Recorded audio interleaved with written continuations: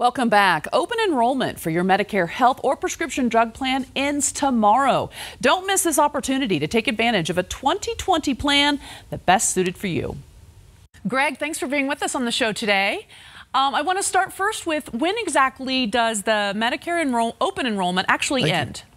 Ends on December 7th at midnight. That is a hard deadline, so we encourage those with Medicare to make any choices and decisions and plan changes that they need to make prior to the December 7th deadline. Even if they're happy with their current plan, they may find something that's a better fit for their health needs and for their budget. Good to know, exactly. So what then do beneficiaries need to be doing during this open enrollment period?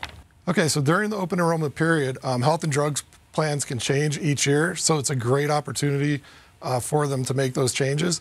So things they want to think about are questions that they can ask themselves, like is their Medicare or is their primary care physician covered in their new plan?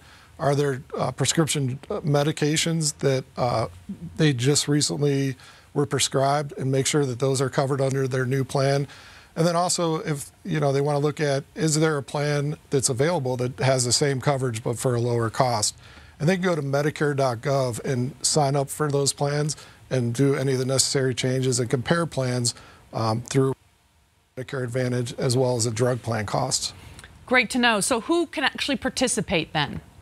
Okay, so Medicare is insurance for those people that are over 65 years old, and also for people under 65 with certain disabilities, and for anyone at any age that has end-stage renal disease, also referred to as ESRD. So then why should someone also consider maybe the Medicare Advantage plan? Great question. So Medicare Advantage plan offers more benefits and coverages than traditional Medicare.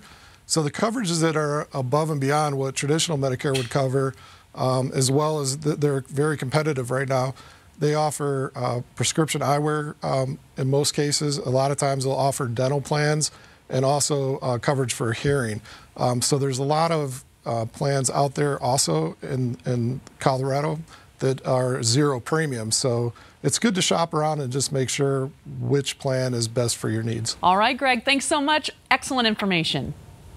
All right, again, Medicare open enrollment ends tomorrow, December 7th at midnight.